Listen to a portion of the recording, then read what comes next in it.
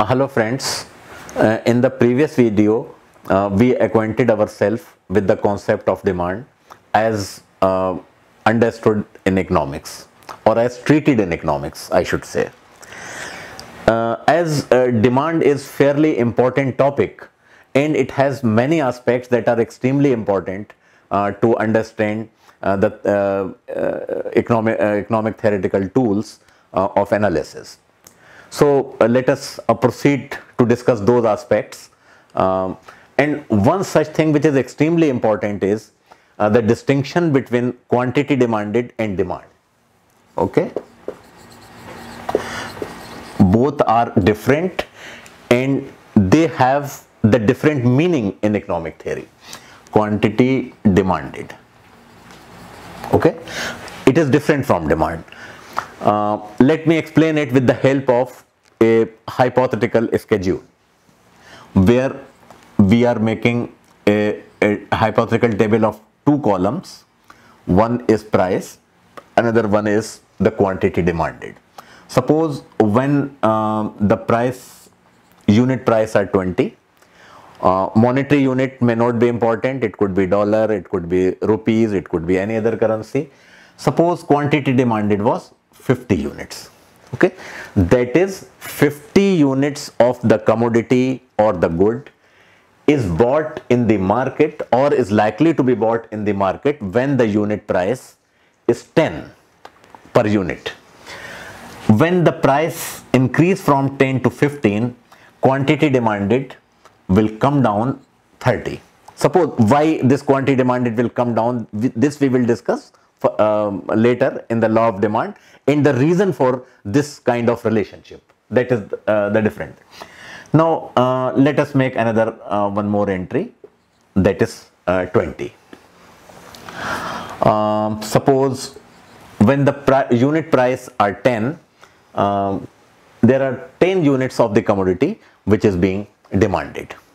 So this is quantity demanded, this is quantity demanded, this is quantity demanded. And when we say the various quantities that are bought at various price levels, that in totality that is demand. That is, demand means the various quantities that would be bought at various price levels. That means demand is nothing but the schedule of various quantity demanded at different prices. Let me plot it on the graph to make it more clear.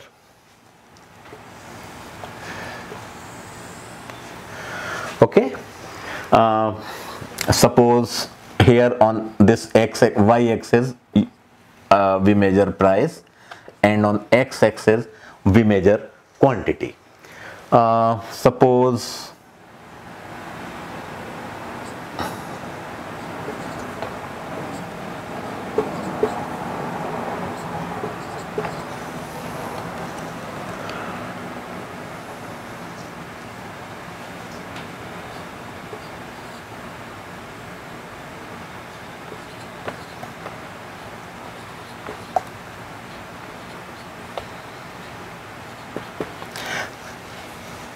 this scale may not be drawn properly, but the message could be put across.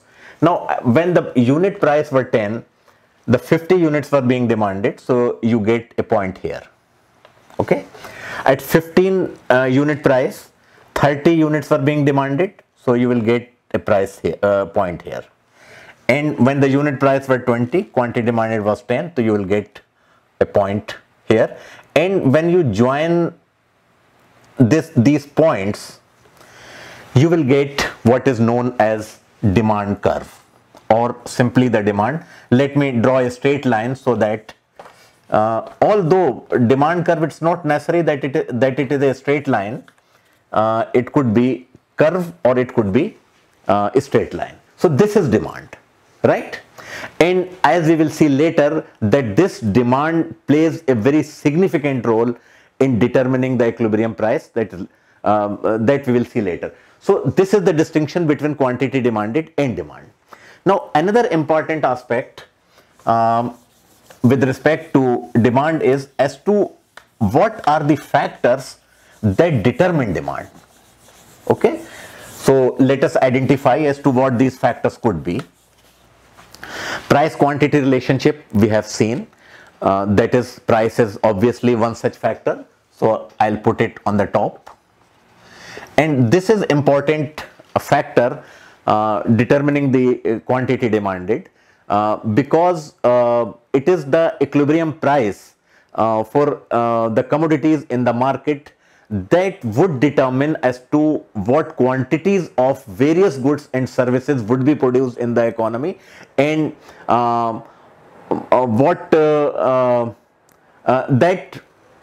together with the supply curve would determine the equilibrium price in the market, and that would determine as to in what proportion the various factors of productions would be deployed for the production of these goods. So that is why price is important, and further discussion on the market equilibrium will make it more explicit. So price is important, that is why I have put it on top.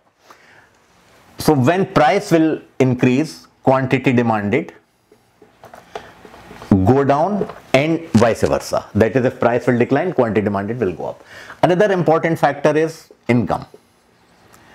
If income of the people, I mean the nominal income, it has the positive relationship with the quantity demanded. That is, if income will increase, quantity demanded will also increase if the good happen to be the normal good. Okay, we will discuss this also as to what do we mean when we say the normal good. Okay, we will discuss it later. Third, it could be taste and preferences. Taste and preferences. It also influence quantity demanded, and if taste and preferences for the good declines, quantity demanded will decline. And if the taste and preferences changes in favor of that commodity, quantity demanded of that commodity will go up. Price of complementary goods. Complementary goods are those that are used in combination, in a sense. That is, for a commodity which is being discussed here, which is in under reference, if there is a commodity which becomes necessary if you are using a particular commodity, say for example car and petrol. I mean, petrol is necessary if you have to drive a car. So if price of petrol goes up, it is bound to affect the demand for cars. Okay, quantity demand. So price of the complementary goods are such that if they will go up, quantity demanded of good X will go down. Okay.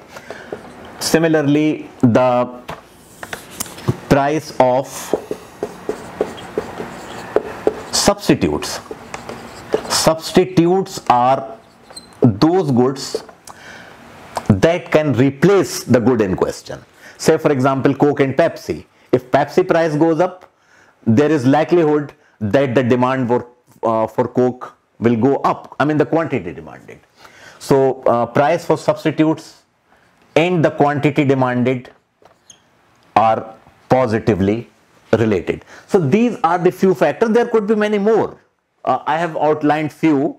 So it is important to understand that there are many factors on which the quantity demanded depends, and it is for this reason that when we observe or when we measure the changes in quantity demanded, we measure it with respect to one of such variables or the factor holding other factors to remain constant or assuming other factors to remain constant.